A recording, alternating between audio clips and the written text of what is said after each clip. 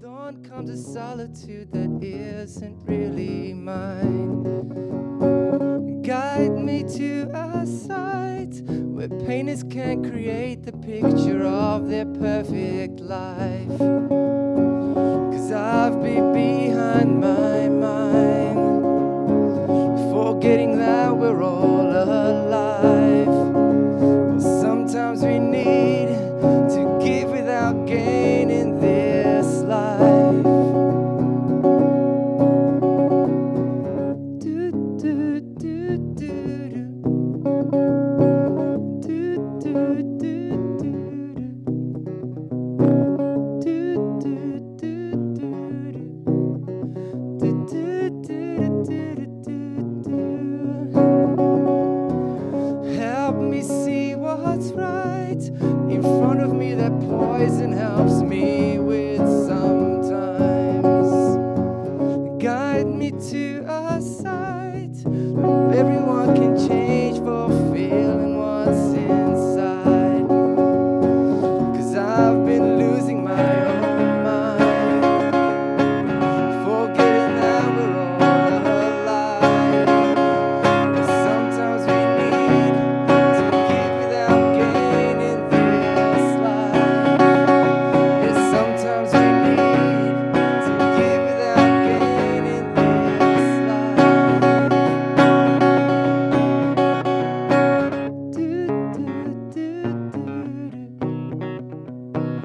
Do, do, do, do, do.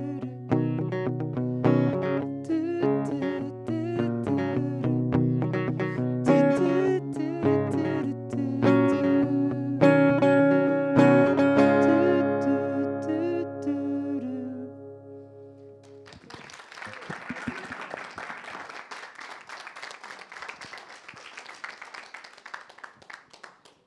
It's so beautiful for me to listen to music that opens me. So much music I find now, the more open I become, I can feel the emotions of where they want to shut down, and it's beautiful. I reckon on the planet we haven't really harnessed the power of music yet, to open us.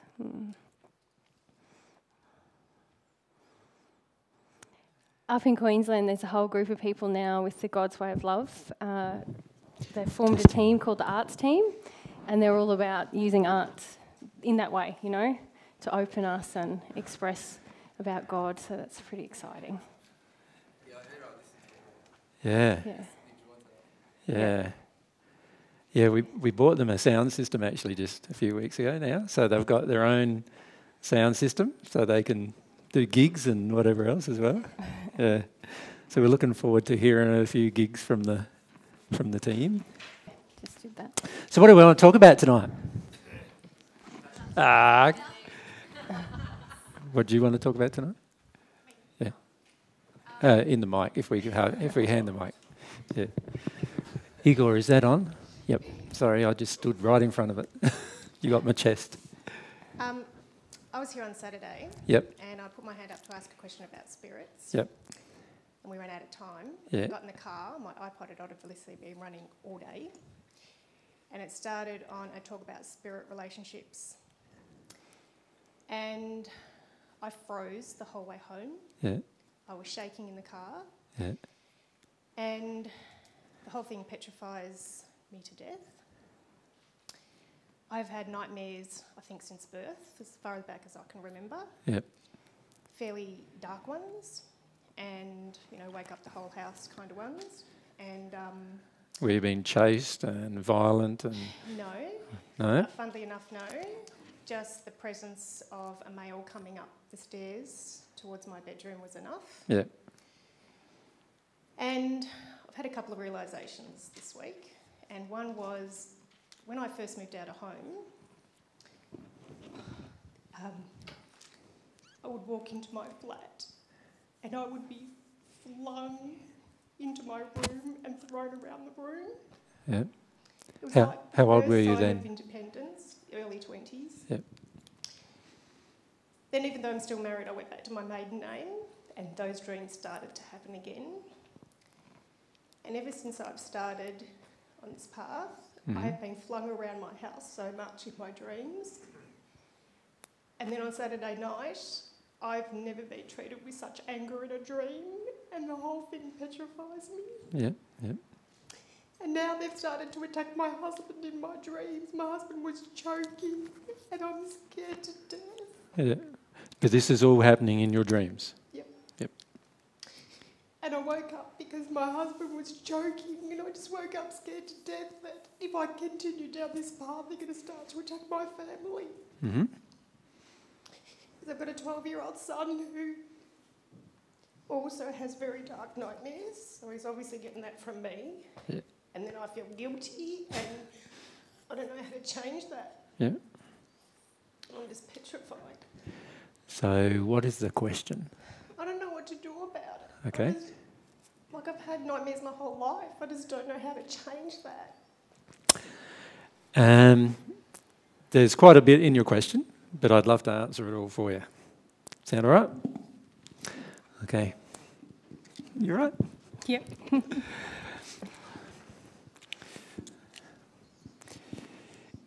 Here's you. And in your childhood, obviously, your parents, which I'll draw like so, had huge amounts of fears that they denied, suppressed. Okay?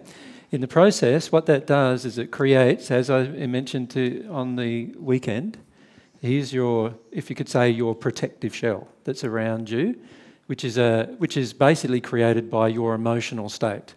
So the more your emotional state is in a state of pure love, the more of a protective shell you have right around you. But remember, we said the rubber. What happens is we start, as we have different emotions, we have different holes in that aura that are sort of like vortexes that go into different parts of both our spirit body and our physical body. So your parents, because of their emotional injuries, allowed this state in you, basically. Because a child, it comes under the protective barriers of their parents. Now, because of that, from that moment on, that leaves you open to the same fears that your parents have. So if your parents are afraid of spirits, then you now are open to being afraid of spirits and then to have spirits terrify you through that opening. Now, all of the things that you've mentioned, though, are fears. The things that happen in our dreams, and this is an important thing to remember about dreams. Dreams consist of, and we've talked about this before, but dreams consist of two things. Right? The first thing is real life, sleep state, sleep state experiences. All right, thank you. So that's the first thing, real life sleep state experiences. So the issue you have is what's happening to you a real life sleep state experience or not? Now when I say a sleep state experience, every single one of us, as soon as we go to sleep, separates from our physical body, and our physical body lays there on our bed resting, and our spirit body is actually in the state where it's now in the spirit world and able to have interactions. It can also travel back and forward between the spirit world and the earth in the sleep state. So you can actually look at other places on the earth even and visit other people on the earth who are also in the sleep state, or you can visit people in the spirit world in the sleep state, but only to the point of your condition. So if your condition is, say, in a first sphere, quite a fearful condition, then you'll only visit the first sphere in your sleep state. If your condition is released a lot of emotions and you've got closer to God, you receive divine love, and your condition is, say, in a third sphere condition, then you can go anywhere from the third sphere down to the second sphere or the first sphere in your sleep state. So that's the first thing. Is what's been happening to you a sleep state experience, is the first question. And then the second thing is that it's the other reason for dreams is the denial of emotion in the awake state.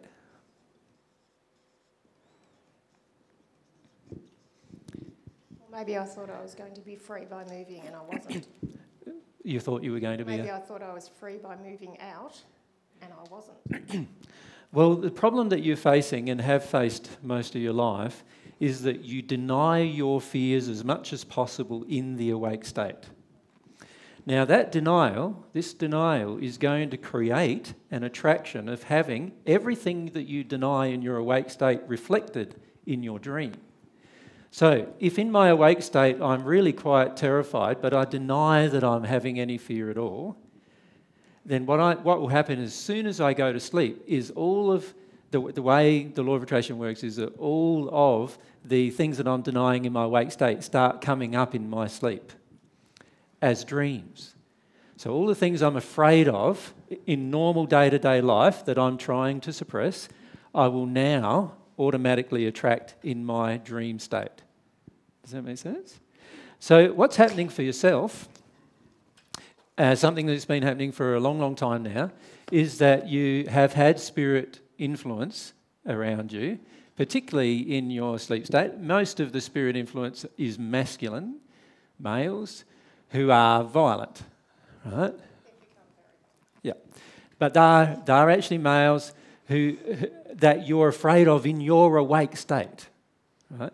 And one of the reasons why you've used anger a lot with males in the past is it's a way of preventing your fear from being exposed towards those males, your fear of them, right? So because of your fears, you're now going to attract dreams, fears that you're denying in your awake state, you're going to attract dreams due to the denial of the awake state emotion, in which the same fears that you're actually afraid of in your awake state are now going to permeate your dream. And so you're just going to have dream after dream after dream after dream after dream, saying, and in a way, it's your own soul saying to yourself, you need to deal with this, you need to deal with this, you need to deal with this, you're not dealing with this, you're not dealing with this again. Like just reminding you over and over again.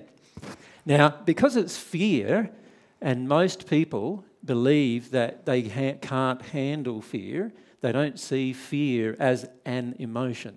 They see fear as a reality. Remember, fears we often see as false expectations appearing real to us, right? So we actually believe that all of our fears are real, but they're not.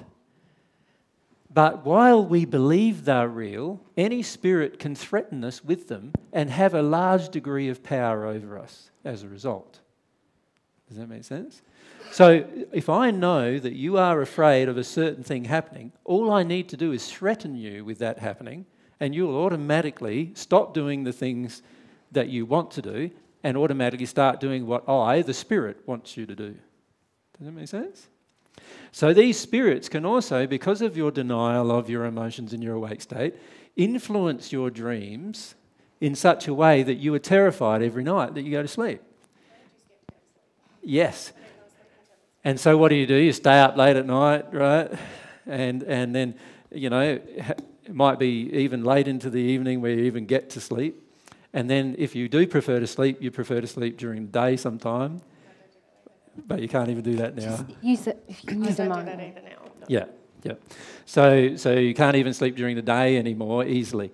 And it's because you're terrified now of your dreams. But the reality is that actually your dreams are being created by your denial of your emotion in your awake state anyway. So if you started to address the emotions that you have in your awake state, which is you're terrified of what spirits or violent men will do to you or to your family, and you allow yourself to embrace that fear as a fear and actually feel it, you'll find you will stop having those dreams altogether and you'll have a peaceful night's sleep. But on top of that, you'll have dealt with the fear in your awake state. So it means that spirits won't be able to manipulate you in your awake state in order to avoid your fears. Does that make sense? I think what freaked me out on Saturday is that my sister spoke to you both on Saturday and you said that you haven't been feeling great because you have felt like you've been influenced by spirits lately. Yep. Is that have I got that right? Yep. Sort of. Attacked we're under a lot of Attacked. spirit attack. Yep. And I think if you, in your state, can feel attacked and feel, whether it be run down or tired or whatever it is that you feel, I feel like, what hope have I got? Well, let's get it in context, shall we? Yeah. From the moment that myself and Mary reincarnated, there were a whole millions and millions of spirits in the spirit world who knew who we were and wanted us to die. So for the majority of our life, we've been attacked heavily, far more than the average person on earth would ever get attacked by spirits. And now there is now 4 groups of spirits who now in the spirit world know who we are, and that's the spirits who do with the politics on the planet, the spirits that do with the economics on the planet, the spirits to do with the religions on the planet, and the spirits to do with the women-based issues on the planet. And every one of those groups of spirits don't want myself or Mary to survive. Now, you are not ever going to come under that kind of attack. Do you follow me? So the reality is the attack that myself and Mary are under is quite extreme in comparison, where we have sometimes billions of spirits attacking us at any one point in time, whereas you might have at any one point in time 5 or 10 spirits attacking you if you're in a lot of fear. Does that make sense? And the only way they can attack us anyway is through our emotional holes, which is exactly the same as yourself. And so myself and Mary are just focusing on patching up our emotional holes. Does that make sense? But it does require that we feel our terror and our fear, just like what we're saying to you. Yep. So don't go and think just because myself and Mary are under attack, it means it's going to be worse for you. It's actually going to be No, I don't feel like it's going to be worse easier. for me at all, but I just,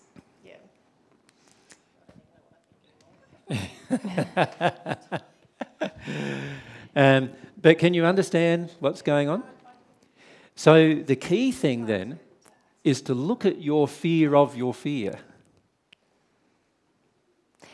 So do I need to say that again? I get it, but that's too scary right now. Just And that's where you go wrong straight away. As soon as you say that to yourself, you've discounted any help God can give you. You've discounted that God is actually more powerful than any spirit who surrounds you, and that love is also more powerful than any spirit that surrounds you. And you've also disempowered yourself by saying, I can't cope with the emotion of fear. And actually God created you that you actually can cope with the emotion of fear. But your outlook about the fear needs to change. Does that make sense? At the moment, your outlook about the fear is that fear is something that I'm horrified and terrified of, I can't deal with, I must stay away from. Yeah? That's how you feel. So feel that emotion. Allow yourself to feel that emotion, the fact that you feel that fear is too hard. And pray about that emotion. Don't worry about all the others. Just focus on praying about that emotion, the fear-based emotion. When you get to the point where you can see fear as just another emotion, you'll find you will allow yourself to feel it. And from that moment on, no spirit will bother you because they can't. They can't influence you through your fear anymore. Yep. At the moment, because you're terrified of your fear, spirits can easily manipulate you. it's Microphone. The fear of your own fear often feels a lot worse than feeling the actual fear. And yeah, that's just... That's true. That's true. Yep. Yeah. The issue for lots of us, myself included, is that I've defended my fear as a real thing for most of my life and said, no, it's not just an emotion, it could happen, it's a reality, and that put up a barrier for me between actually experiencing my fear.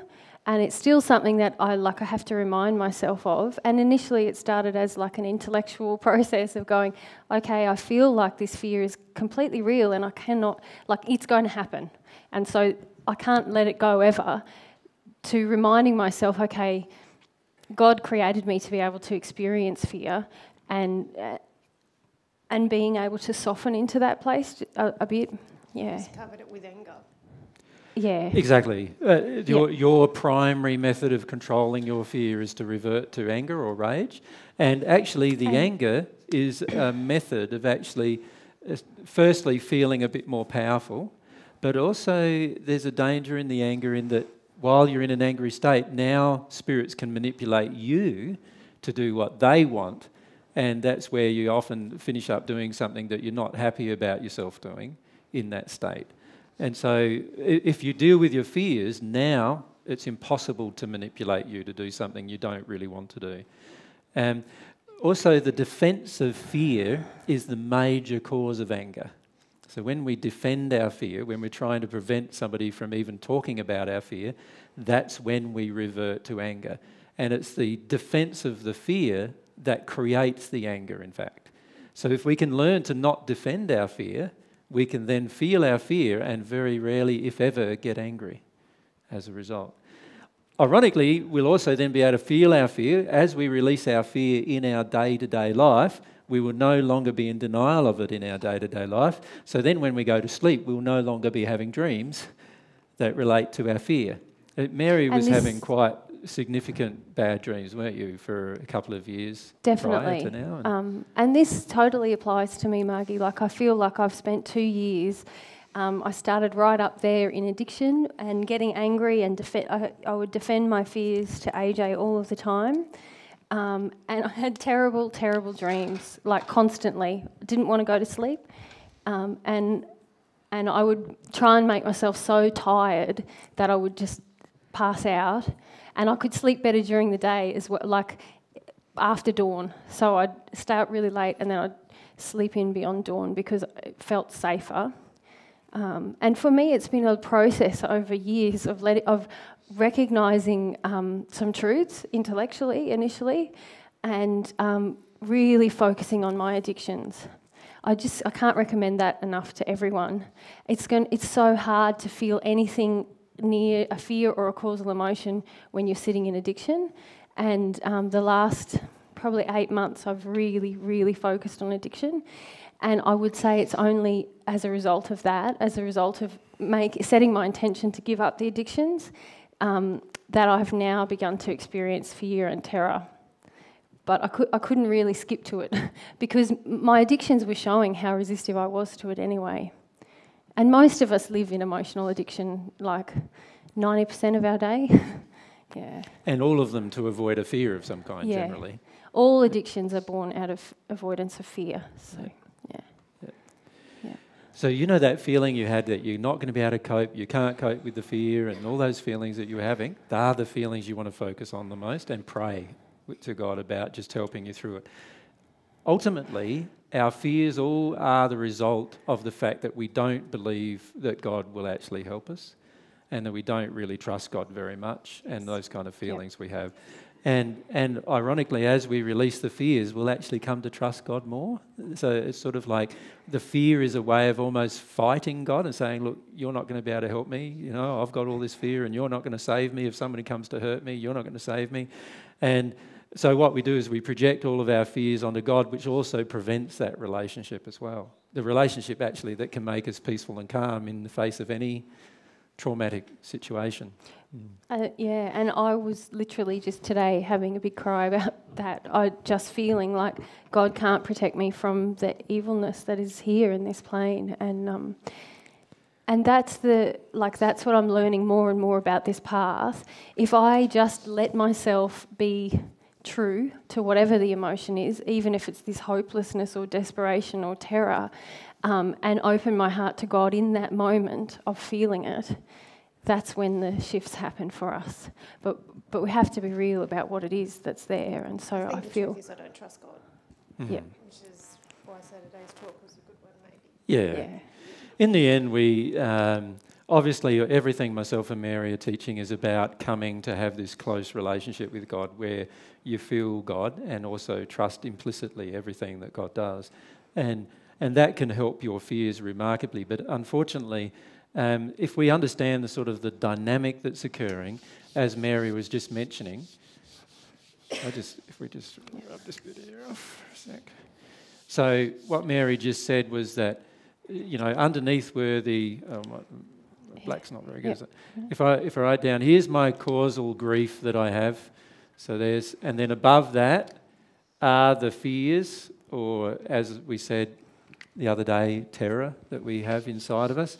And then above that is our addictions to mask addictions. to mask our fears and terrors, so that they look like they're not really there and we don't have to acknowledge them. And then when our addictions are not met, we have a tendency to go to anger or rage, right? So you can see that every time we decide to stay away from the fear, we're going to have to go to our addictions in order to salve our fears, or we're going to have to go to anger in order to suppress them. And the problem with these two states is they get us no closer to God. The only way that we can get closer to God is to go in this direction, so away from our addictions and into our fear. And then once we're through our fear, you'll be away from your fear and into your causal grief, your grieving-based emotions. And they're the emotions that get you closer to God. Until that time, if you stay in your addictions and your anger, it's like still staying a long way away from God. So the irony is we're further away from God by trying to avoid our terror. When we're truthful about our terror with God, from that moment on, we're closer to God as well. I've tried to be more truthful, and on Saturday night, my daughter, who is 9, was in tears because she sees me crying a lot, so then I feel guilty. But your daughter is only in tears from you crying because she feels the projection that she has from you, that she has to do something to make your tears go away. When you fully own all of your own grief, your children will not cry at all. In fact, what will happen is your children go, oh, mummy's just dealing with something, I'll go and play quietly or whatever, and they'll just go... My daughter has said that. Once when I went out and I felt great when I came in, she said to me, have you had a good sook and a cry? And I said, yeah. And it was over. But why is she reverting back now? Like, what have I done for her to revert back to crying? It's the projection you have at her. You want somebody to save you from your fear, do you not? Not my children. No, but see, the projection coming out of you is not as selective as you hope it to be. You see, the projection coming out of me is save me from my terror, every single person around me, and by the way, my children will be the most sensitive to that projection and not the least sensitive, are going to want to then try to save us from our terror. Does that make sense? And in the process of attempting to save us from our terror, they then don't know how to do it. They become all worried and... Does that make sense? They become all worried and what's the word I'm looking for? The phone's interrupting me. Anxious, and they feel that they're somehow responsible, but they don't know what to do about it. And so they get into a state of confusion. Now, the key is that every single time, and this is something to appreciate with our emotions, you can't selectively control who receives your projections when you are in denial of an emotion. Yeah. So if this is yourself in denial of an emotion, so imagine here's what the emotion should do. It should just pass straight through you, right? And you should feel it completely. But when we're in denial of emotion, it's like we've got a great big block and it comes down to that point and then just squirts out everywhere, right? All around our environment, right? Now, you don't have any control over which person receives that projection at all. As soon as you're in denial of an emotion, from then on, every single individual in your environment feels it. And it's totally out of your control which one of those individuals feeling it until you go, I need to feel it. And as soon as you choose to feel it yourself, now not a single person in your environment will need to feel it. And that's the only choice we have. Either we feel it or we don't. If we don't feel it, every single person in our environment is going to get the barrage of it at some point. And your children are the most sensitive people in your environment, so obviously they're going to pick it up the first. And it's lovely that you don't want to harm your children, so choose instead to have the courage to feel the fear. Is that... Yeah. And that is a choice that has to, like Mary mentioned, has to be made for yourself. Nobody else can do that for you. And to be frank, nobody can secure you through it, keep you safe through it, because by definition, to feel fear, you're going to have to feel unsafe. And this is what most of us don't want to do. We don't want to feel unsafe, and so we deny the fear, and in the process of denying the fear, we're carrying it around with us, being manipulated by spirits, and usually also ourselves manipulating other people through our fear and terror. And the irony is, as soon as we choose to feel it ourselves, from that moment on, everyone else around us is no longer manipulated by it. And on top of that, spirits can no longer influence us. And on top of that, we're now feeling the terror and releasing it, which means that we have a hope of getting down to the causal emotion that actually will change us. Whereas if we don't choose to do that, we'll never get to that causal emotion that can change us. Yeah. So the key is to pray to God about some courage. You know, that quality, courage.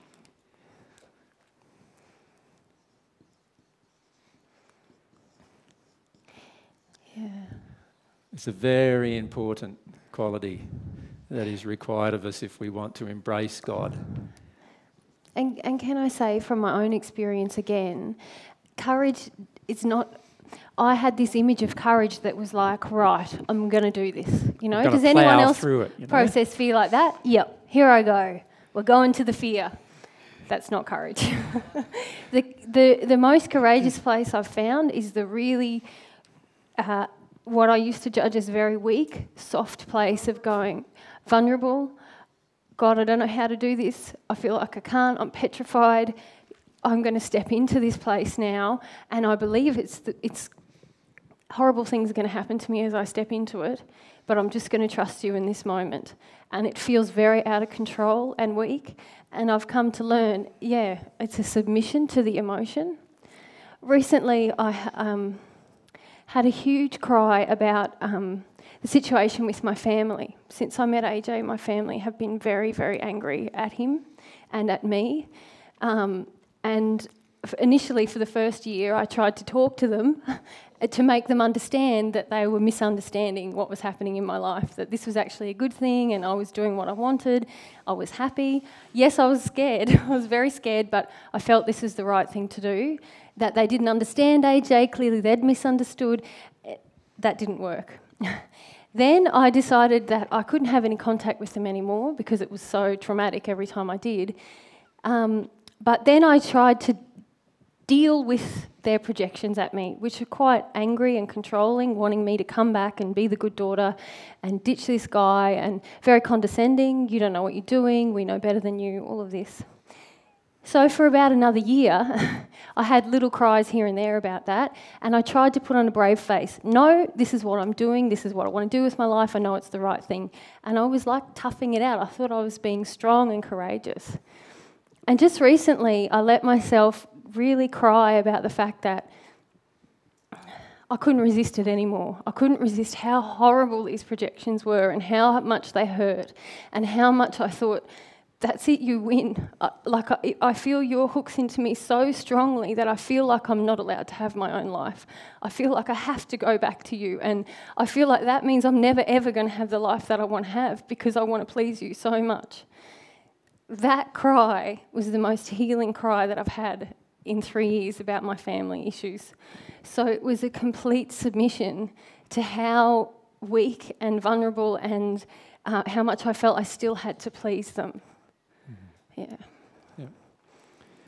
The beauty of submitting is that you're submitting to the real feelings you have rather than the facade feelings. And remember we talked on Saturday about the facade self versus the injured self, and then the real self. You remember that? And the defending place is defending the facade. It's a place of trying to keep the facade in play. Whereas once we submit, if we have courage, and it's not courage to go out and conquer the world, it's courage to actually just feel all of our own emotions. That's the only thing we need courage to do, is to feel all of our own emotions. When we have that courage and submit to that place, we've now shifted from the facade that we've created into this place that's the injuries we feel. And in that place, I'm willing to state the truth. Wow, I feel like giving up. That's how I feel. You know, and we're willing to just go and have a good cry about wanting to give up. Ironically, after we've done that, we won't feel like giving up as much. That's the irony. Yeah. But we don't know that before we have the cry, generally. We just need to go into the place which is it contains the real emotions in that moment. Yeah. Yeah, and so for me, I was living in defiance of these feelings that were coming. Like, I wanted to live in the loving, what I thought was most loving to me, and I was quite defiant. And actually, I was quite angry at my parents this whole time. I wanted them to see, and I wasn't going to submit to what they were putting at me. And I thought that was being courageous. No, I'm living my life. It was only when I submitted to feeling like, I thought, that's it, I can't do it anymore. I'm going to have to go back to them. It's going to kill my soul. I'm going to feel like I can't be around them because they don't want me to be myself. But I literally cannot open to this life because I feel so oppressed by them. And I thought that I couldn't do it anymore. And then I had the cry, and of course then I have the courage, the real courage, to keep going with what honours me and not them. So, yeah. Does that make sense, mate? Mm. Who else was feeling... I felt a lot of fear from the group when we were just arrived tonight, actually. So who else was feeling quite a lot of fear? Yeah, quite a few. So, yeah.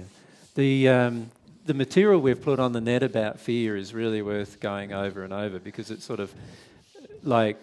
It's very hard when we're in the fear itself to actually believe that fear is not more than an emotion. You know, like we believe it has to be real. And it's like... How dare anybody tell me this is just an emotion, you know? Like, that's how we feel inside of ourselves. And we often feel quite angry that somebody even would suggest it's even just an emotion, because it actually feels to us to be quite real. It feels to be something definite. And yet, the irony is, when we go through into the fear itself, we start recognising, yeah, it's a bad emotion. It's probably one of the worst human emotions we can experience, but it's still an emotion. It's not a reality. It's just an emotion. It's an emotion we need to feel and release, but it's just another emotion. Yeah. There are other emotions that are almost as bad, like shame is another one that's, is almost as bad. You know, but the reality is, if you can learn to embrace your fear and submit to it, you will find that any other emotion comes up, you'll be fine with it. Because basically, once you've learnt to experience your own terrors, there's no other emotion that can actually cause you any you know, that is worse to feel. So yeah. Once you let yourself experience that, then it's sort of liberating. Sorry, go. What? For me, fear feels like this place of holding myself in suspension. Like, I'm not actually in anything. I'm trying to prevent things all the time. I'm prevent, and I'm like suspended in space. And actually, even if the thing I fear happens, to then be in that event and feel the emotions that it triggers is far easier than holding myself in this suspension all the time. It's like not a real state. That's why so many people say fear is not real. And the truth is, the things we fear might happen, but the state isn't a real state. We're actually afraid of the event happening, and if we can just process everything we feel about the event, the fear will disappear. That's why so many times when you confront the thing you're afraid of, you're no longer afraid of it, because you've dealt with the emotions that are there. But very often, for most of us, we need to process the fear, because the thing that we fear the most, like being raped and attacked, we don't need to have that experience in order to process the fear. Do you know what I mean? So we can just go into the fear, process it, and we never have to actually experience that event. Does that make sense? Yeah. Can I just mention a few more things about the fear? Most people stay in this state of fear. They say, oh, I'm feeling fear. But actually, they're not feeling fear. They're avoiding the feeling of fear. And because of the choice to avoid the feeling of fear, they are now going into this place where they're doing everything they possibly can to avoid the fear, but they don't realise actually it is tiring as you know. in your own life, right? It is one of the most tiring things and exhausting things to do, to constantly nurse your fear. It's like you're walking down the street, you go, oh, do I worry about that man? Oh, do I worry about this man? Oh, do I walk past? Oh, the hotel's coming up on the side there. You know, there's people standing out there, they're probably drunk. I need to go across the other side of the road. And you know, there's this constant thing going on over and over and over in your own mind that is actually manipulating your entire life. Now, you imagine if you could just walk down the road and be totally oblivious to everything around you, but connected. When I say oblivious, I mean in the sense of not responding to and knowing that you're going to be fine and will be able to cope with anything. You walk in that space. You walk down the road, and you're thinking, oh yeah, it'd be nice to have a nice meal tonight, and you know, you're thinking about all these other things that have nothing to do with being terrified. The problem with living in the fear is it creates this state of hyper alertness and hypervigilance. And we then live almost in this constant state of hypervigilance. Our adrenaline glands are just going firing constantly, and we're in this hypervigilant state constantly. And that is actually more exhausting than actually feeling the fear itself and releasing it. And this is the funny thing we do with a lot of our emotions. It's actually more exhausting to try to control them than it is just to feel them and release them. And that's the sad thing about a lot of our life. We have a tendency, like with fear, well, let's call it what it really is, because it's stronger than fear, isn't it? It's really terror. And what we're doing with it is we're being so hypervigilant, trying to actually nurse it. So what we're doing is we're nursing this as if it's like a little baby, you know, nursing our fear and protecting it from everything. And the activity of doing that takes so much energy and force of will that every day we end up at the end of the day just totally exhausted. If we submitted to the emotion itself and just let it flow, the irony is all of a sudden, not only will all of our bodies start to relax, we'll be able to start to breathe and get some breath into us for the first time in our lives, but also our actual day-to-day experience is no longer dictated by the fear that we're nursing or the terror that we're nursing. And that's the beauty of our life then. Instead of nursing it, like Mary said, living in this terror, we are now living a real experience which is devoid of the fear and the terror. And it's actually more relaxing to feel the terror itself than it is to live in it. That's the irony of that emotion. And in fact, the irony of most emotions. It's more relaxing to actually feel them than it is to try to maintain an intellectual state or a pseudo state where we're trying to control them. Yep. Yeah. Igor, you. My question is about what's sort of relative to this imagination. What is the primary use of imagination, and what happens on the soul level when we imagine stuff? When we imagine, yep. Well, how do you spell it? Imagination? Yep. There's two sides to imagination, or perhaps I'm better off drawing them like two sides to imagination. Sorry, babe. That's all right. So there's two sides to imagination. You could say there's a loving side to imagination. A loving side, and then there's the fear side of imagination, isn't there? So imagination is a very powerful tool in a lot of ways. It also is a way in which God can communicate with us quite openly and freely if we use it in a loving way. But if we use it in a fear-based way, it's also a way that dark and negative spirits and also all the darkness on the earth can communicate with us through this imagination that we have that's used in a fear-based way. Now, let me illustrate both. You pick up the morning paper, and on it says, terror alert. You just see those two words, terror alert. Now, where does your imagination go immediately? It's like, oh no, here we go again. What's going to happen now? You know, like straight. It's geared to that, is it not? Like to actually trigger your imagination into a certain way of thinking. And then they talk about Bin Laden, right? So terror alert, Bin Laden's died. Now there's going to be lots more difficulty with all of his followers and so forth. And what's happening is we're now using our imagination to heighten our own fear, which fears may never be realised in our entire life, and yet we're now worried. Or for many of us here in Australia, even worse would be economic crisis is the words. Right? The blazoned on the front page of the paper. And we go, oh no, I've got my mortgage and I'm already struggling to pay my mortgage. We're going to lose our house and, you know, we've got to go out and get another job and off we go. You know, all of a sudden our imagination is heightened, triggering all of our fears if we use it in that direction.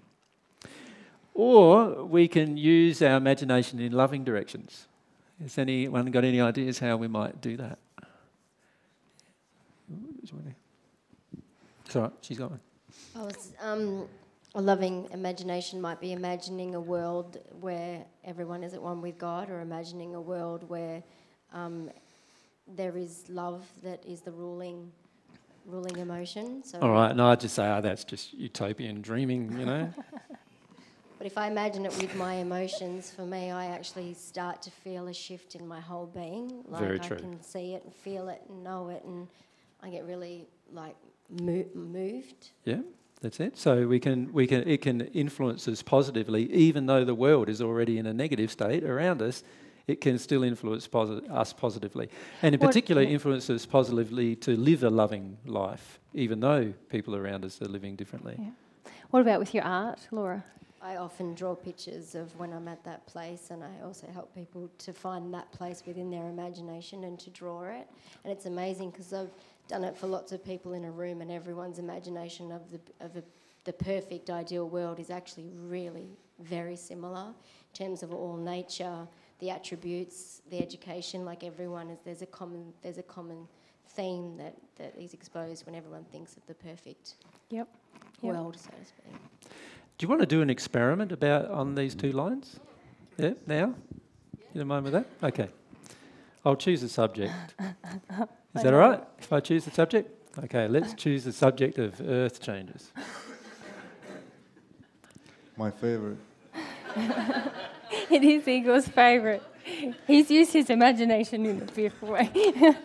Now, what I'm going to do is just get you to close your eyes for a moment. Just picture that. Right where you're living at the moment, you will look up and actually there will be a wave that's 600 metres high heading in your direction.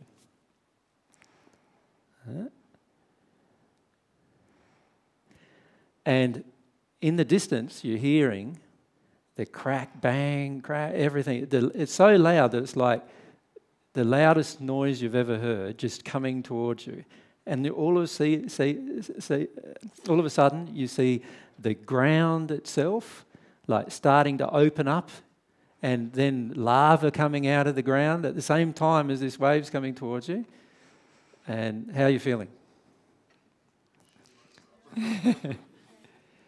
Right? Well, the truth is that we can become so afraid just from our imagination that we can actually kill ourselves. You know, the Aboriginals perfected this with pointing the bone. That's the whole process. The whole process is that they knew that there were spirits who were quite dark behind the process of pointing the bone. They knew that they had been condemned by their own society once the bone had been pointed at them, that many of them would actually finish up just dying, right, because of their own fear of that entire process. And the truth is, in the future, many people will actually die because of their fear and no other reason. Right? Now, that's earth changes. Now, just close your eyes again for a moment. Now, what's going to happen with earth changes? Can you tell me? Here in Melbourne. Can you see how hard it is to get that image I put into your mind just a few minutes earlier?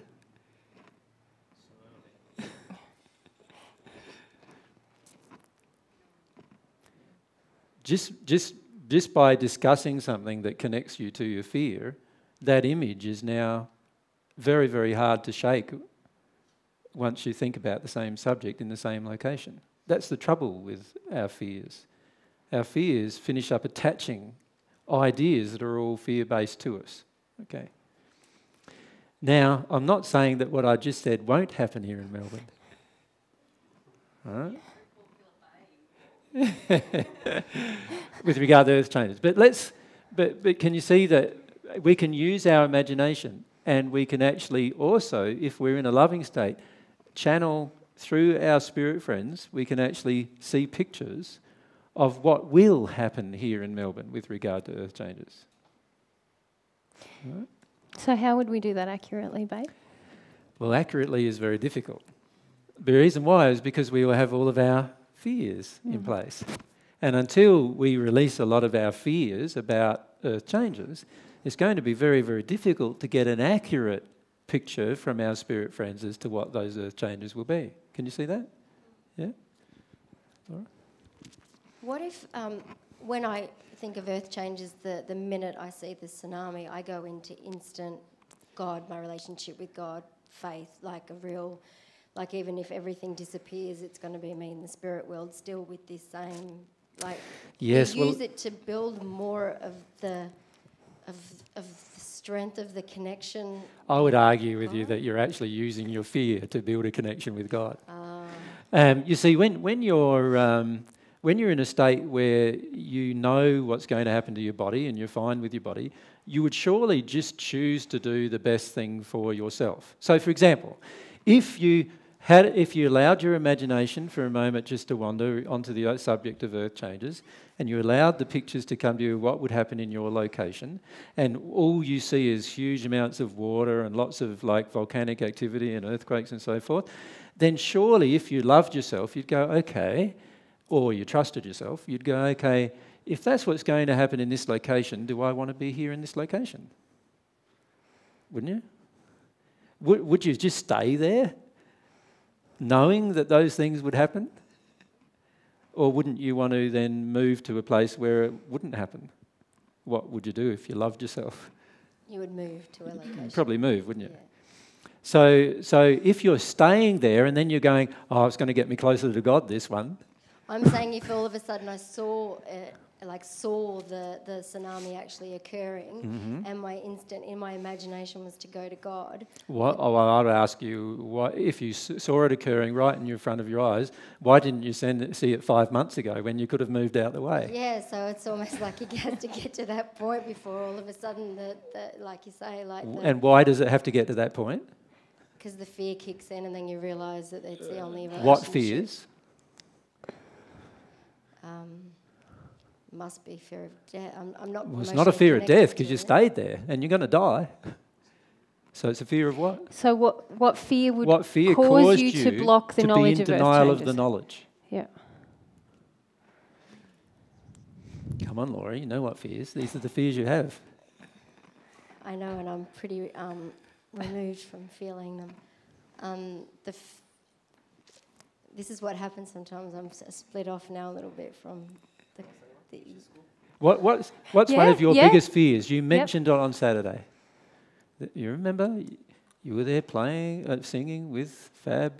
You remember this scenario that you painted to us on Saturday where you were singing with Fab and somebody came along and stood right next to you, and what did they do? Yeah. What was that? Oh, my mum. Oh, yeah. Oh, yeah. Oh, yeah, your God, mum. yeah. Fear. It's fear of attack, actually. Of family attack.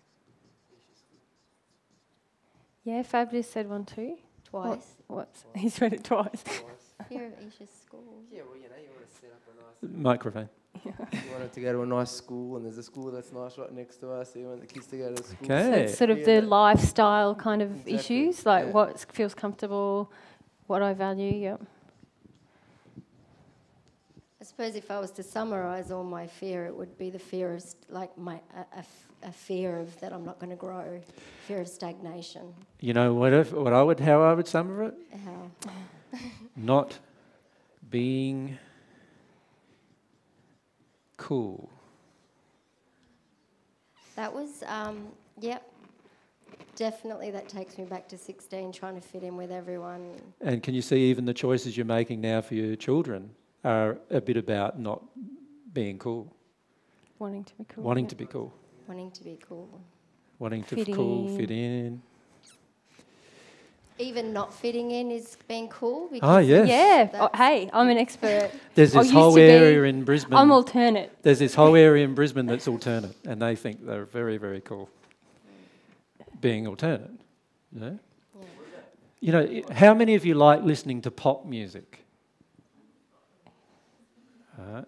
And How many of you would be absolutely disgraced if you had to put up your own hand about that subject? Because I know that there are many people, particularly ones under 30, who just completely condemn popular music. Why? Like mainstream music. Mainstream popular music. Why? Because it's not cool. You can't even get a gig with it these days. Very true. Bigger than ever. It's making it bigger than ever. Like, so pop music's making millions and millions of dollars out there, and yet you can't get a gig with it in a pub. So what if you're not cool, what are you? Like as in, I'm just trying to get closer to my fear, because I feel that at 16, but now at 35 I don't feel so connected to it. But Trust me, a lot of your decisions in your life, and even many of the ones you're making right now, are based around this fear. So what am I afraid of if I'm not cool? Well, what happened when you were 16? When you were 16 and you weren't a cool kid, what was it like? Well, I was the smart one, so I started pretending that I got worse grades. Pretending you were dumb? Smoking marijuana. Yeah. So that's what you did. What would have happened if you stayed the smart kid? I wouldn't have been liked by the boys. And which boys have you attracted over the time since? Cool, very cool, Cool. boys. No more microphone, no Don't more. want any more of this truth. What if there's also, like, you know, the family, like separated couples, they've got one child with one family and they have to leave that child to go to follow their dreams? Well, this is what I say, fear of family attack is a huge or thing. family loss? Or family loss, Yeah, Many or- people are willing to die rather than to leave a child, for example. If that child doesn't want to leave. Like my feelings are, if the child wants to stay where they are, well, that's okay. Like if they have the means to do so, let them stay. That doesn't mean you have to. And what about mortgages, and if you got a debt, but your house won't pay off your debt, and then you're going to have $100,000 that you have to pay, but you're going to leave and all these kind of responsibilities. Like, you got responsibilities. Well, you have to honour your Well, it's loving, isn't it? If you've entered a contract with someone to honour the contract. Yep. Can you see how many of our fears are not really about losing our life? In fact, for many of us, we'd prefer to lose our life than have some of these fears. And that's why it's a bit tricky, because they're not the ones that make you feel suspended, and they're not the ones that... Oh, they are if you go into them, speaking from experience. These are the ones that completely dominate and control your life. Completely dominate and control it. Many of you right now are not following your desires and passions only because of stuff like this. Okay, yeah. Yep. Come in. Working. Where I had a problem was the first desire I want to have is for God. Yep. And the second's for my soulmate. Yep. But we have children as well. Yep. So I'm finding it hard to find that responsibility to the kids, but having the other two. I've said this before, there's really, when you're in desire, there is really no such, and love, there is really no such thing as responsibility in a lot of ways. The only responsibility you have is to take personal responsibility for your own emotions. That's all. There is no other responsibility. There's only love and desire. So if I desire God and if I desire my soul, surely, and I do that in a loving way, God and soul, which means myself and the other half of my soul, then surely every other decision I make is going to be loving for everyone How around could me, it not including be? my children. Now, it might expose some of the unloving addictions we had with our kids in the past. Or some of the children's unloving addictions that they have with you. You understand? Like many of our children, we've taught now, it's not cool to do this or it's not cool to do that. And so when we say, oh, we're going to live in the middle of Timbuktu, you know, that's not cool. You know, let's go to Sydney or Gold Coast or... I suppose just with that, AJ, is I find myself getting torn between God's laws, like, and then man's laws. Yeah, but why do you feel torn? Can you feel the reason why? Towards my children. Why So, towards your children? well, like with Specific example. with education. Yeah, So fine. I keep want to take my children away. going. Away where? From where we are and have them in away from the environment. Why? So the environment hasn't got such an influence on them. So the decision making So is is a that fear-based control? one?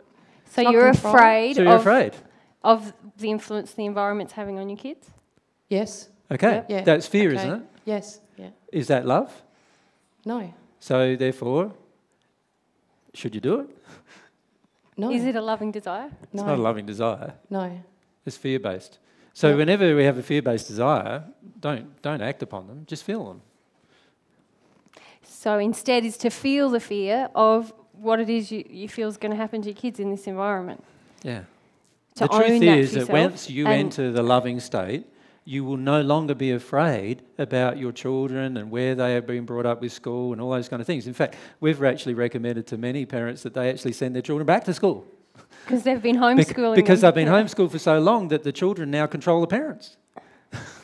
Right? And the parents haven't got a life anymore because they are totally under the control of their own children. Right? And also, many people have this idea of like, no, I want my kids to be around people who are owning their emotions and doing the right thing and blah, blah, blah. The truth is many of the parents are still struggling to own their own emotions. Exactly. So they're, in case, often more than some of the people in their environment. and especially they're particularly hooked into their kids with their addictions. So they're keeping them in an environment that they're telling themselves out of fear, very often of their own schooling experiences, that they're doing a loving thing. But the concerning thing for us is that they're also creating separation between people on this path and the rest of the world. And that's really not the message of this teaching. No. The teaching is about loving everyone in the world and being in the world. And so when we try to prevent our children from interacting with the world, there's definitely a fear that we're avoiding. Much more beautiful, wouldn't it be, to be equipped our children with knowledge of God, knowledge of God's laws, love, instill in them self-worth through our own emotional work, and let them go out into the world and feel what's there, because they're existing in the world anyway. So, Did you have a religious background? Yeah, I was Catholic. Yeah. Do you ever remember the statement that is quoted in the Bible that I said, "Let your light shine before men"? I've heard you say it before, yes. Okay. Now, how can you let your light shine before men if you're around no men? In other words, that you're just living by yourself in your own little community and everybody else doesn't even know what you're doing. Is that letting your light shine before men? No. No, it's letting your light shine before your friends. We want to be the light of the world, not just the light of, our little tiny community. our living room. So, every time we think about pulling children out of something, it's usually fear-based. Like, we need to look at our fears. And often in that circumstance, our children will resist it as well because they're a lot more in tune with what desire is than fear generally. So how would we do it from a loving perspective? What would we do if we loved, do you think, in that situation? So if we were on this side, what do you think we'd do? So you're afraid of the education system and how it's going to distort the child's viewpoints? Yes. Yep. So if you come at it from a position of love, what would you do? That's a good question, isn't it? Yes. Notice how we don't think very much about the good question. We think more about the bad question, the we think fear-based about question. preventing the fear, don't we? And So- we disguise that as loving. This most Yeah, of which is what the I've- loving practice on the Which is planet what I've is done. Told yourself, Yeah. yeah. Yeah. Yep. So I've let's conflicted look at it differently now. Let's go ask ourselves, all right, if I was not in fear of the education system and I wasn't in the state where I was worried about what it was doing to my children and afraid of what the overall results would be, what would I choose to do then? Yeah, I've probably felt back and forth between those two things. So, But do you notice you have more answers yeah, on this definitely. line than there is that on this side. line? Yeah, definitely. So and this what- is something yeah. most people have. You wouldn't ignore that you have the fear. In fact, you'd own it even more. At the moment, you're in that living in space with it. You'd go into the fear, wouldn't you? If you chose to be loving, you'd go, okay, I can't make a clear decision because fear is driving me in this moment. So the only way I can be more loving is to own my fear and release it. Yes. So then you would go into, well, get specific. What am I afraid of? What's going to happen to my kids? What are they learning and what does that remind me of? And oh my gosh, what happened to me at school? Oh, now we're suddenly at some emotion that is driving this fear. Yeah, yeah. Many of which will be emotions that we actually have never released since our own childhood of going to school, actually. Yes, Yep. yeah. Yep. Thank you. And once we So get rid of once- those, Yep. what would we do? What would we do then? Well, I could make a choice then. Then you could Exactly. make a loving choice based on a few possibility of decisions that are all loving. And ironically, you might still choose to remove your kids from school. Yeah, and I can really see that process. Yeah. And I think I've been stuck in the middle of it. Yeah. So if I really get deep into that Yep. and go back to how probably schooling affected me as well, Yep. and I'd be able to, come out the other end. That's Thank it. you. Yeah, that's it. Getting back to your life, Laura, if that's okay. Because I would like to say a few things about it. Ironically, it is the fear of these kind of things which actually drive almost all of our life-based choices for our children. Right? So instead of choosing to do things based on desire and passion, which is really what we need to learn to do if we want to have a joyful existence in our own life, what we finish up doing is we finish up making choices based on fear of these other things. And in particular, the fear associated with things like family and friends and environment, what our family, friends and environment will think or feel about us. You think about this is actually done from the moment that we enter the world. By the time we're 5 years of age, by the time we even go to school here in Australia, we already have our parents' conception of what's acceptable in the world in which we live. And almost all of our choices throughout the rest of our life are governed by those factors, far more than what you would realise. So, at the moment, Fab would like to go to a different place, would he not? Yep. You had to look at him? Don't you know that already? You know that already, surely. Yeah. But he's staying with you, why? I thought he was staying because his daughter 50-50 custody with his ex-wife. There's only two reasons why he's staying. Because I would actually love to leave Melbourne again. No, you don't. I don't agree with you at all. I've just got back to Melbourne after being away for 7 years, so Yeah. I think that I've instead of running away, I thought I'm not going to run away from Melbourne. I'm going to actually base myself and not be flying all over the place anymore. So Laura, you love Melbourne, but not Melbourne. There's something in Melbourne you really love. What is it? my mum. Ah, the same person you're fearful of, remember? You remember that? Yeah. Yep, that's the Yeah. person. You see, that's the person who pulls you back here. Yeah, and Home. she's just lost her mother and her best friend. So now I've got even more of a, if I leave her, she's got nobody. Exactly. And so instead of following your desires and passions, whose desires and passions are you really... My mum. Yep. And the last thing she'd want is me to be associated with anyone saying they're Jesus. That's it.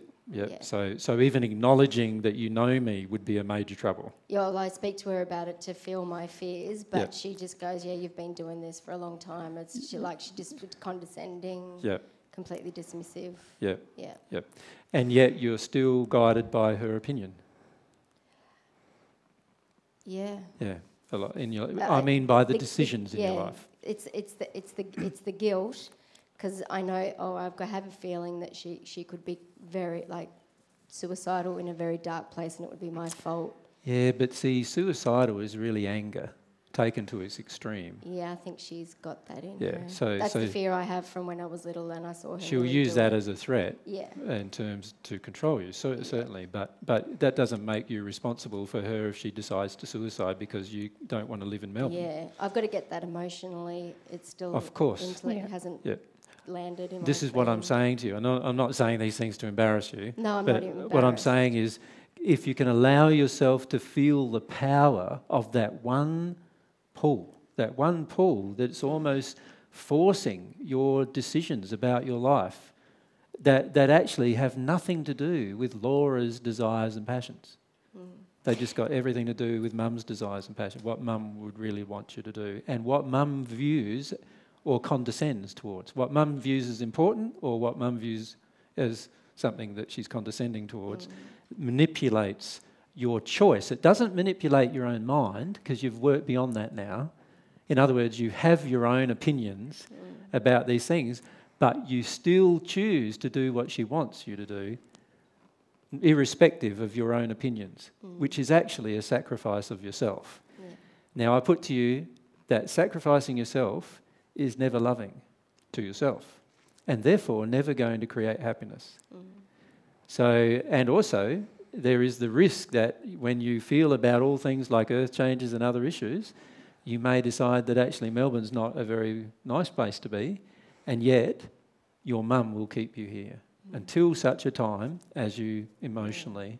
I think I've also struggled with what's selfish, like as in that would be selfish on me to leave. No, you don't struggle with that. Oh, okay. Your mum does. Because what your mum says is, yeah. anything that's not what I'm telling you to do means you're selfish. She says it often to me. She does.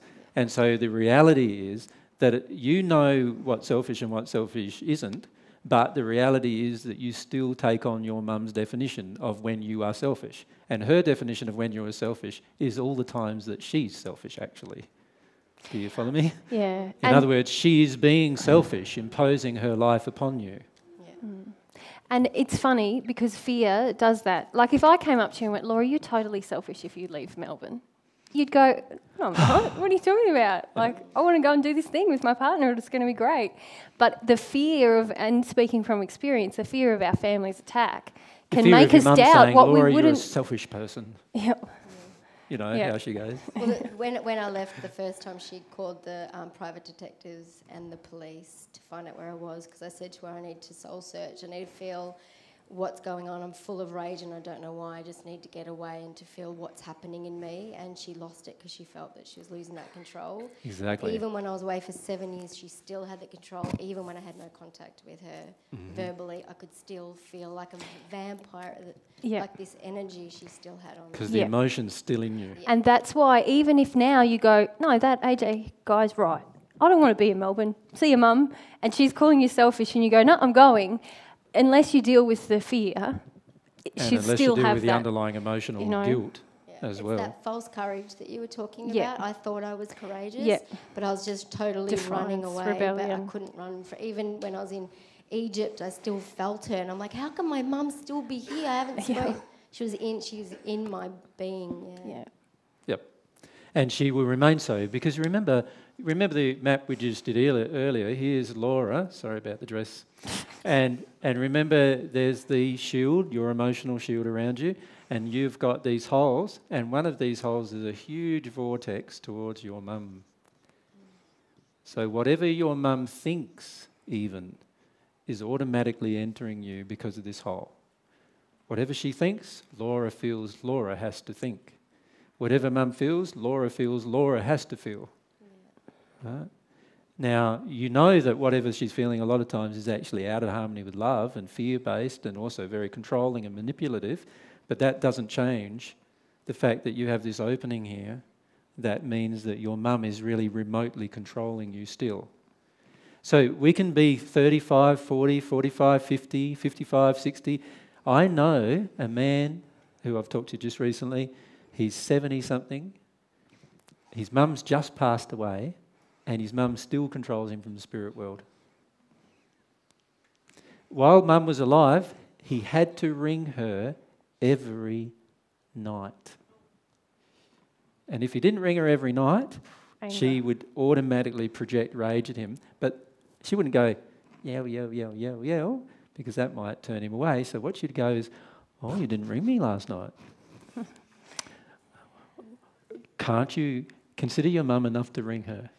You know, all that kind of emotional blackmail stuff. And that's because he has that hole that's not been patched up yet, right? Linked to him, to his mother. And as a result, his mother manipulates and controls him constantly. He can't go anywhere without ringing his mother. And yet he's married, he's got grandchildren, and yet he's still ringing his mum every day until she passed. So would and the now, fundamental fear be being my own identity?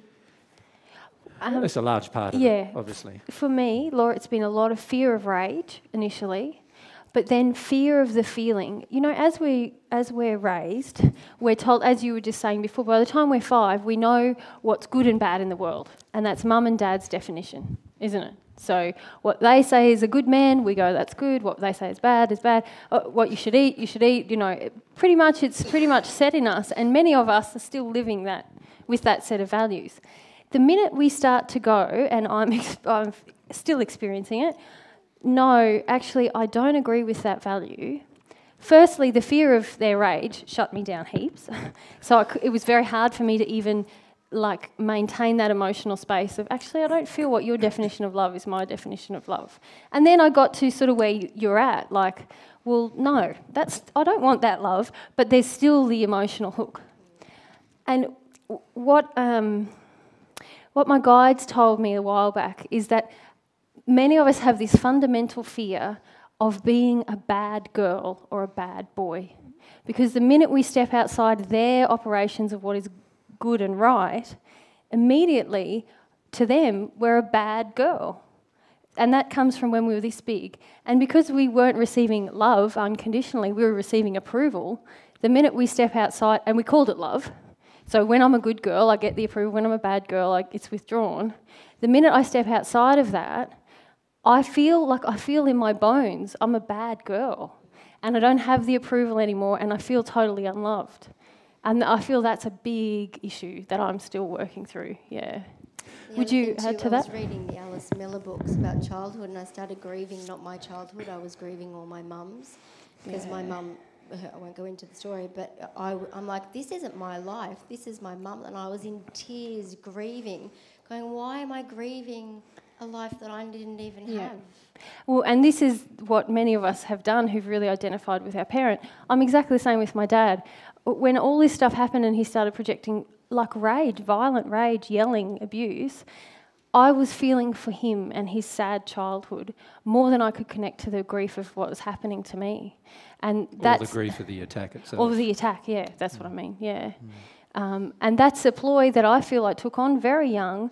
That's how I got Daddy's approval, is to make him feel better, and I became very connected to his pain. So it's a big unravelling to find me, like you were saying, being your real self.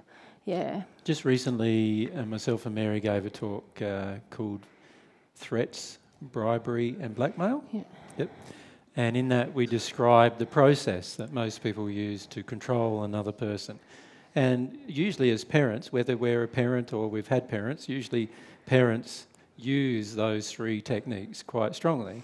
And we've got to learn, if we want to love, we've got to learn to give up those techniques.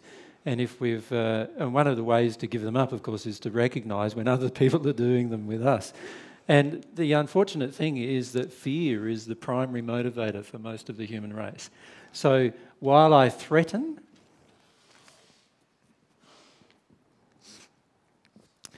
while I bribe, and even resorting to blackmail. Can you give an example of emotional So blackmail? a threat is, in your case, there's this threat that, well, let's look at this situation you had that you related on the weekend. You were there, you had guests, it was Fab's birthday, I understand, and you were there enjoying your time with Fab, not looking after the guests necessarily, which were your parents. Okay. And I wasn't making the coffee, and we're like, And no, the percolator's there. Like we're in the middle of a song. Yeah, we're in the middle of the song, enjoying ourselves, right? And where's the threat? Where did the threat start? All I know is I didn't even look at her, but I just felt this strong presence stand right next to me, exactly like that, like with her hands crossed. Folded. Didn't say a word, but smashing me with, I was literally getting totally attacked of get up and attend to your guests now because I'm embarrassing her as a mother.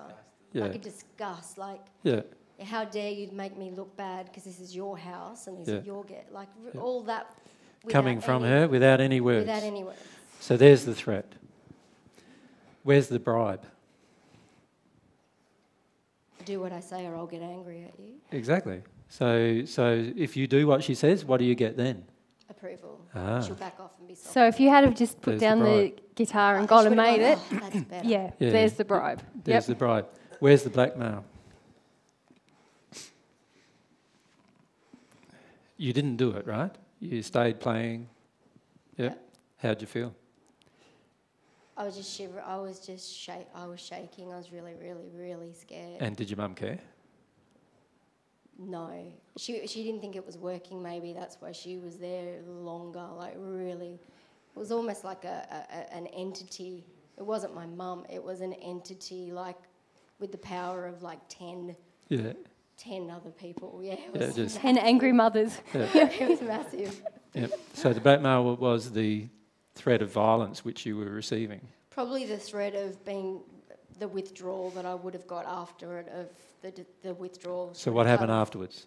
Well, the next day, actually, we went there and she said to me, she said, you know what, I'm not going to attend to any of my guests and I'll just go and watch television. You got up. You ended up doing it. There's the blackmail. Oh, yeah, you did it, yeah. And she blackmails you by cutting off. Yeah, that's it. There's the blackmail. I'm not going to help you with your life. You wait. If Fab leaves you, you don't come running back to me, kind of thing. All that, yeah. There's the blackmail. Your mum's great at it. She's very good. Many parents are. I'm totally sucked in. Well, when you say you're totally sucked in, you have an emotional openness to receiving it, and the key is to patch up that.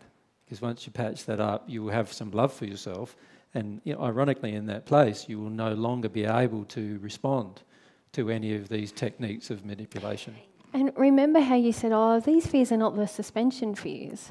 But I feel that you're in suspension. You're like, I can't, no, she's here now. I can't enjoy my time with Fab.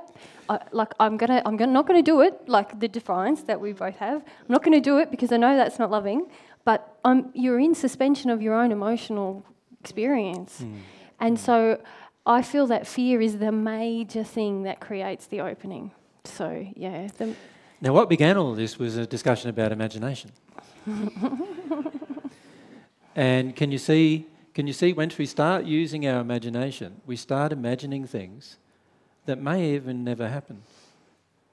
Like, your mum may not attack you, although given your mum's background, probably will. Your lifestyle may not change for the worst, but given past experience, that might happen. Right? You might not look cool anymore. But you might love it. But you might like it. And actually, that might be the new cool. And who knows, when you exercise your desire, the mortgage issue might just melt away. You don't know. You don't know what will happen. Recently, we've had friends who have exercised their desire in a very, very poor market and got $100,000 more than what they were told they would get. And then we have other friends in the same market who are not exercising their desire and have had their house on sale for a year and never sold it. Not even had anyone look. So do you think they have a desire? to sell it, really? Or is there emotional fears in play? You see, this is the thing we don't acknowledge in God's universe, that God's universe responds to loving desires. And in fact, more so than it responds to our fears, even. Yep. It's the most powerful force in the universe, loving desire.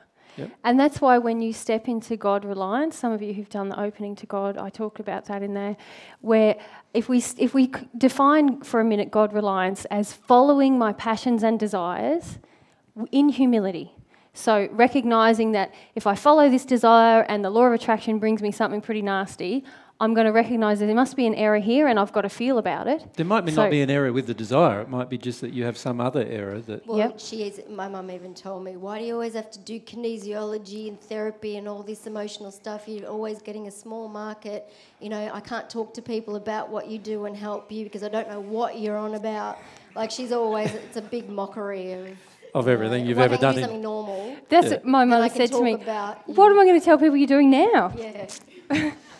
You used to be in Beirut, now she can't even say it. Yeah. She goes, sometimes I just say massage because it's the easiest thing. I'm like, I don't massage because I don't know what you do. So it's condescending. Well, can you see how much of her definition of you is driving your life, but also stifling your imagination in a loving direction? Do you see that?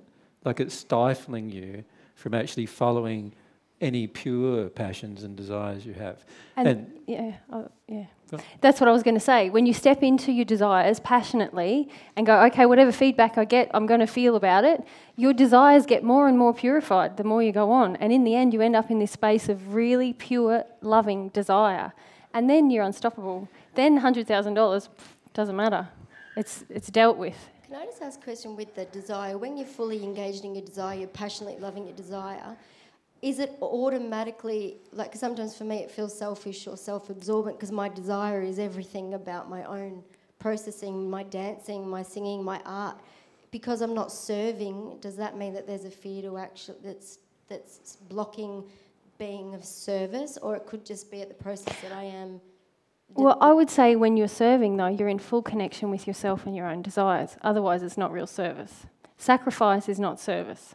So that's an important distinction. Do you know what I mean by that? But I was going to be even more rough with her. I was just going to say, Laura, you're a selfish little girl, which is what your mum says, isn't it?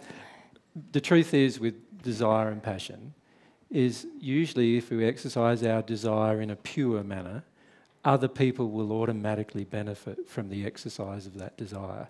So we will automatically be of service to others in the pursuit of that desire. So service might not necessarily mean you're out there with a whole, like a... You might not have a whiteboard. It just might mean that your friends are coming over. Like, when friends come over our house, they're in tears automatically because we have that intention that it's a safe space for people to... So is that a service, or is service something more...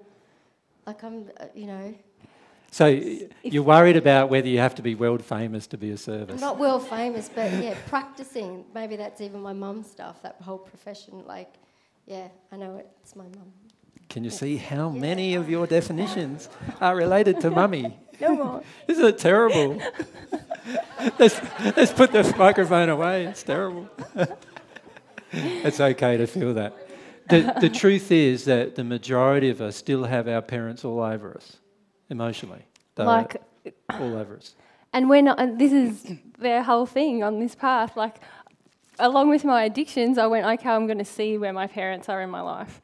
My parents are how I wash up, how I iron, what I eat, when I eat, what I think is good, what I think is bad, how you should spend your money, what how car's you should spend any your good, money. what house is any good, what push bike's any good, what... What's a good man, what's a good woman, what you should do on your holidays, how long you should sleep in, when you should go to bed, what you should watch. Like that's how much of my life, it's everything. Does it make you feel a bit creeped out when you start thinking, how much of your life is actually you? Is actually your desires? It's funny, I recommended to Mary some time ago, and she followed through with this recommendation of making a list of all of the major things she felt and believed, and then then what her family felt and believed about the same subject, and her friends felt and believed about the same subject, and then after she'd considered that, what did she actually feel and believe? It's fascinating. What's my belief about religion? Okay, I'll just write that down off the top of my head. Then I go, well, what does my dad feel about religion? Yep, I know that pretty well. Write that down. What does my mum feel? Yep, got that. What does my brother feel? Right. What do my friends feel? What does society as a whole feel generally in Australia about religion? Okay, so my first thing that I thought was what I feel, it's just a conglomeration of everything, mainly my dad, but bits of other things in there as well. And then to sit with, okay, well, what if I wasn't in fear of all those people, if I didn't want to be cool to society and I wanted to prevent my dad's attack, what would I actually feel about these things? And it was amazing. I'm actually not that opposed to religion. I've been fighting it all my life. And I go, well, no. Like, yep, it's not perfect, but I really love God, and I really think there's something beautiful about people coming together to try and find God. So I don't actually hate religion. I don't want to join one, but I don't hate it. But I'd been wandering around mad as a hatter at religion all my life.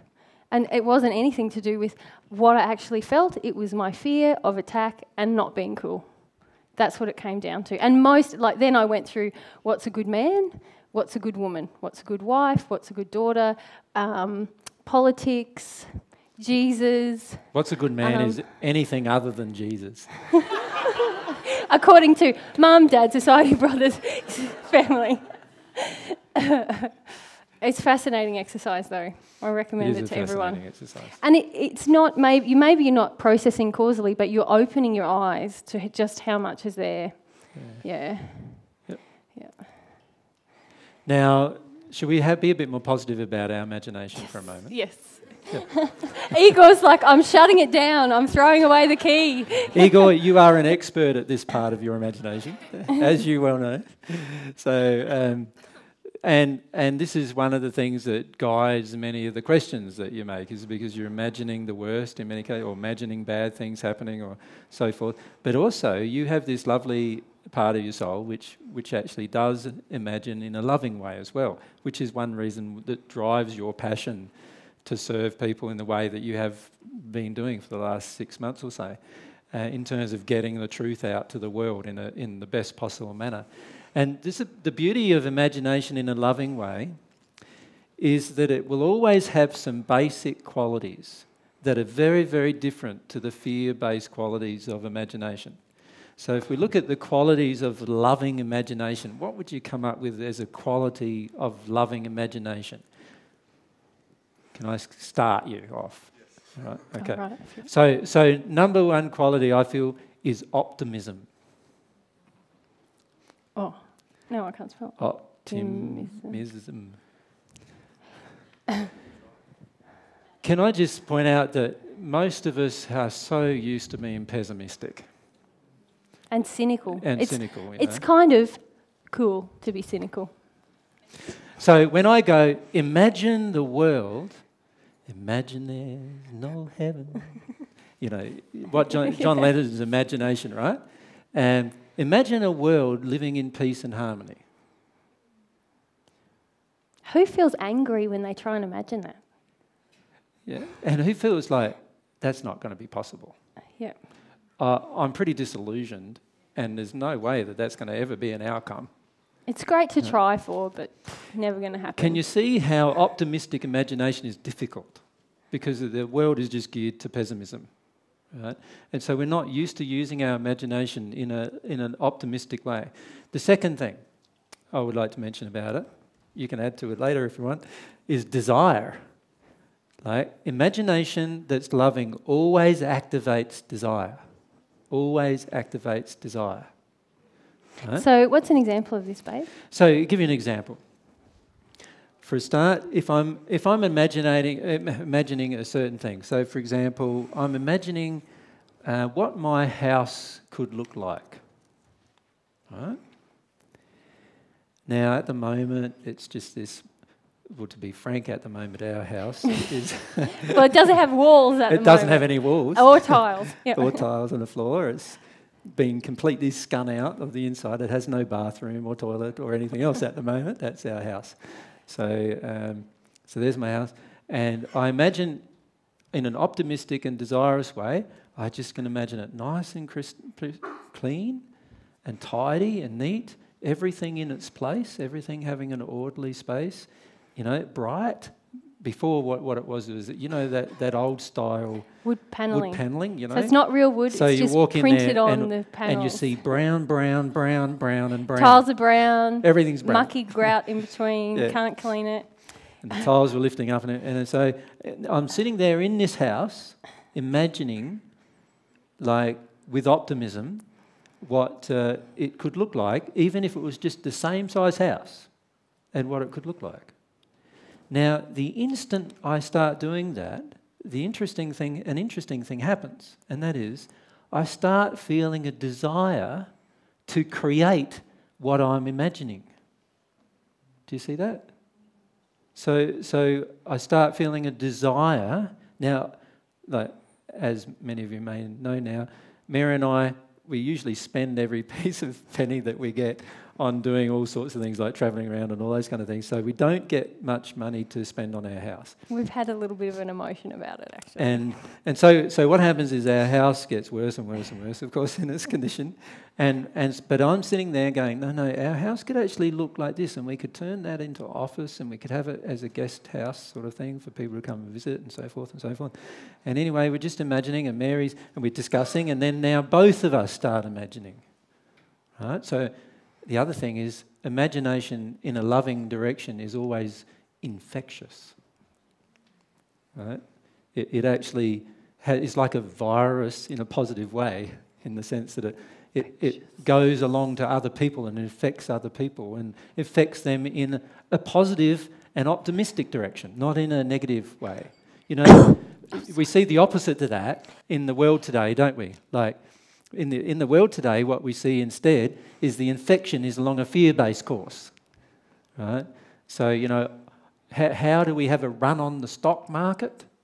By one person in a newspaper saying, tomorrow is going to be a bad day on the stock market. And if that one person happens to be the US Fed Reserve General, the General Director of the US Federal Reserve, now we've got a run for sure the next day. One person. All he's got to do is a negative thing, fear-based thing, and bang, everybody follows that.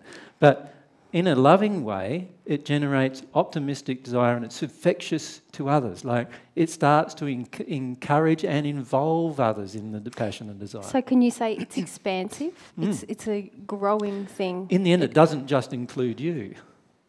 Right? It finishes up including others in its vision, if you like. So a loving imagination is focused towards not only just helping yourself, but also assisting and helping all of those around you. So in other words, it's inclusive and sharing. Does that make sense? That's what a loving imagination does. So if I use my imagination in a loving way, in the case of the house, I'm thinking, what we would like is it nice, it has all these functional things, but it also, what we know we're going to need at some point in the future is some kind of office where people can come and do work on different things about, the divine truth, where they can just come there, and instead of having to worry about whether Mary and AJ are in their own emotions doing something, we could have it where it's empty and people can just come there, do their work, go away. We don't even have to be there, right? So the desires start increasing further along that direction. Now, as these desires increase, and we've been talking about these desires for, I don't know, how long have we been talking about them? 8 months. Maybe 8 months or something like that. About 2 months ago, maybe three months ago, a friend of ours came and offered us the funds to do that work. Right? With no strings attached. So a friend of ours has given us the funds that we could just go ahead, and right as while we're down here, our actual home up there is getting gutted, and all of those things that we imagined are now happening. That make sense? Yeah. And that's how imagination in an optimistic way will work. You just carry it out. Now, we didn't know where we were going to get the funds to do those kind of things. All the funds we get, we spend on doing all of these other things, all of these things to do with the divine truth and websites and printing books and printing DVDs and doing all that kind of stuff. And so we didn't know, but the person who offered us the funds said, we want you to use the funds for yourselves. That was the proviso of receiving them, actually. So imagination in a loving place also activates desire, activates passion. It's infectious, it's optimistic. It actually is inclusive and Can we sharing. say it's inspiring? And it inspires. Yeah. So it's pretty valuable to have imagination, hey? Now, can I just point out one other thing about it? If you use your imagination in this direction, an interesting thing happens with spirits as well. That's what I was about. In that, loving spirits who have very optimistic viewpoint of their life, who are also close to God, can now influence your loving imagination into a direction that's more and more closer or more in harmony with God's laws and principles and more in harmony with God's desires. So ironically, as you engage your own imagination and desires, these spirits now can come and influence you in a positive direction, in a loving direction, that expands the possibility of each one of those passions and desires. So, like when you're writing a song or drawing a picture or planning a house and you're in this optimistic, desirous, wow, what about the possibilities? Well, and suddenly, this happens to you all the time, doesn't it, Eagle? You get this download, hey, you could do it this way, or you could show that to people like this. And very often it's a spirit who's gone, utilised that. I can add to this, because they're being infected and inspired by your opening and possibilities. Then you're opening a communication in a positive way with them. So when Fab sang his song to us today, before we began, right, that all began through a series of passions and desires, didn't it? Basically, you started your desires, it was to have a band and be famous and be a rock star sort of type desires, and then after a while they get refined into a bit more loving-based desires, and then they get refined, and now you're writing songs along a certain line. And then as you activate your desires in this way, what you will find happening is some amazing things. Like, to give you an example, these are the possibilities just to consider. At the moment, there is a fellow up in up our way in Queensland who's decided he wants to have a divine truth radio station. But he only wants to play music that hasn't got any copyright and the artists that want to give it for free. But we want to make it so that it's a worldwide delivery of the service on the net. Right? Now, you imagine what might happen. You've heard nowadays, in a very short period of time, things can go what are called viral, right? In other words, before you know it, 10 days later, the world knows something that was only just created 10 days earlier. And the way that happens, and my feelings are, you look at the way it happens with some of the things you've seen, some of the really pure things you've seen on the net, for example. You found out about them by this person going, wow, look at this, wow, look at this. And before you know it, all of your friends know, all of your family know, everybody knows. It doesn't matter who they are, they all know what's going on. And a lot of it began, if you trace it all back, for much of it, it comes from the pure passion and desire of the person who did it. They didn't do it thinking, I'm going to be famous. They didn't do it thinking, I'm going to have lots of money, I'm going to have lots of offers to talk or any of those kind of things. They just did it because they wanted to do it. They activated their desire in this way, but because it was activated in this way, now it had a far greater capacity to grow. You see, God's laws are always assisting it from this perspective. And God's laws are always doing the opposite of this. So if I activate my desires in a loving way in harmony with God's laws, I've now got all of God's laws assisting me. I've got celestial spirits assisting me. I've got God agreeing with me and wanting me to go along with the whole plan, as well as little old me doing it.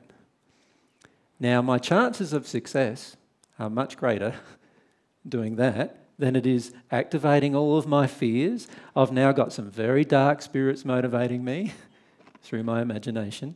I've got some very dark spirits controlling me. I've got dark people on the earth controlling me. Now where is it going? Even if it comes to be well known, which is much less likely, because it's got to work against all of God's laws to do so. But even if it becomes well known, it's still not going to create anything good. And if you think about it, the things that become well known in that way are often with the attachments of bribery or blackmail. Or a threat. People become a victim of their own success. They have to keep giving something, or, you know, they sell out in order to get big. And so they've entered into something that's not pure.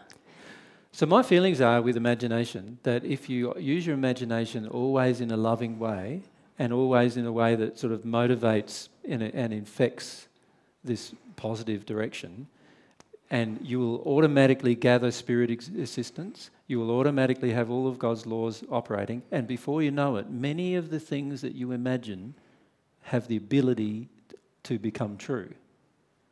But if you use your imagination in a negative way, and you use your imagination just worried about threats or bribery or blackmail or attack or all of those kind of things, and you focus on the fear-based side of imagining the worst, in other words. So this is a very much, well, that's optimism.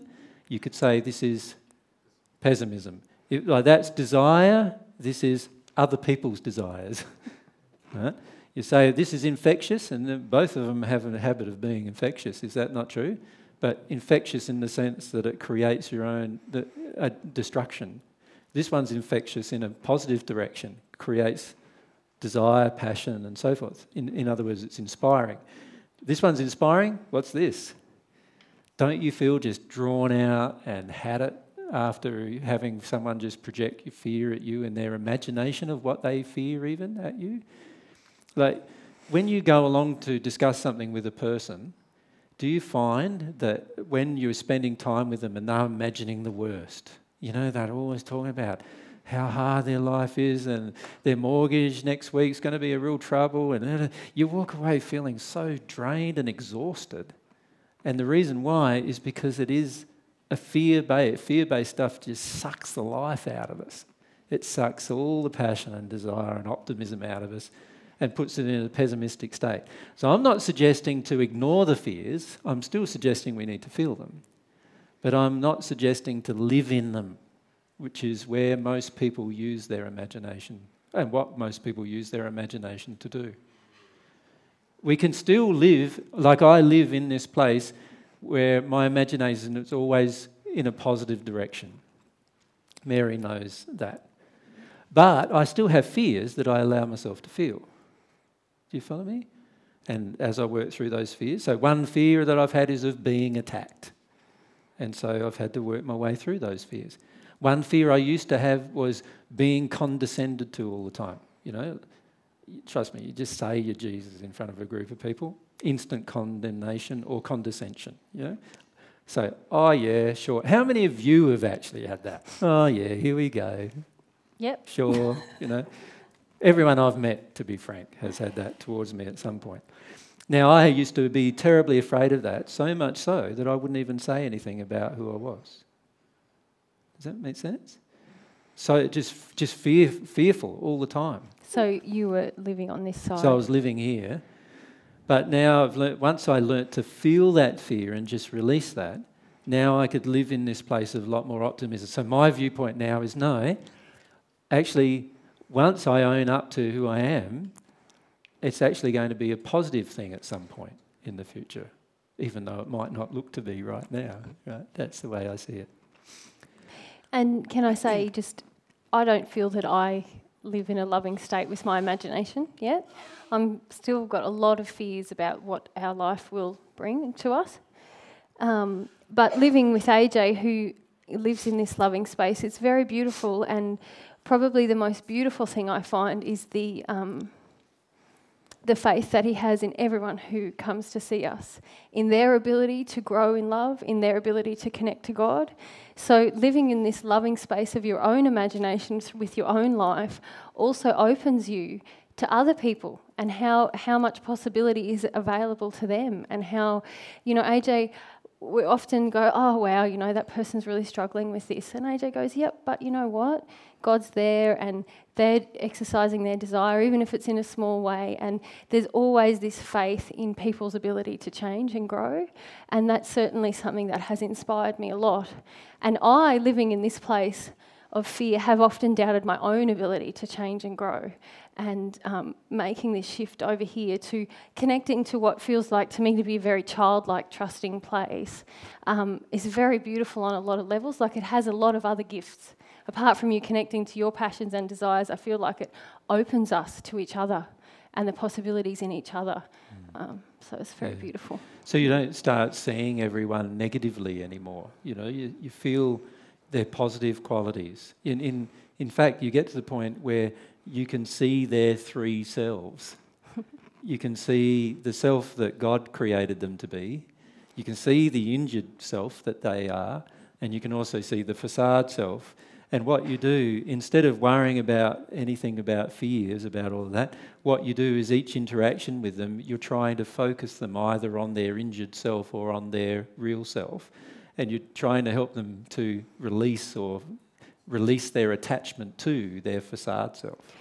And that is the most thing that inspires me most to make this shift to the loving imagination, because that to me is the most loving way I can interact with anyone around me, to focus them on the truth of who they are as God's child, or the truth of what's injured within them in order to help them grow. So I feel that it creates an opportunity in every interaction to love, and it creates an opportunity for the person you're interacting with to grow. So it's very beautiful. Yeah. So I feel very optimistic. So do our guides. Sometimes when I'm in the fear place, I go off and do a channeling, and I come out and I go, yeah, they're happy. Again. It's all going to be all right. So when we did the Channel 7 interviews, that all got cancelled. Before they got cancelled, Mary's going, I don't know if I want these Channel 7 interviews to go to air, and all that. I think I'll channel about that. You know, so he runs off and does some channeling, some automatic writing about it, and comes back saying, yeah, they're happy about it. Sort of. No one will commiserate with my fear. You know?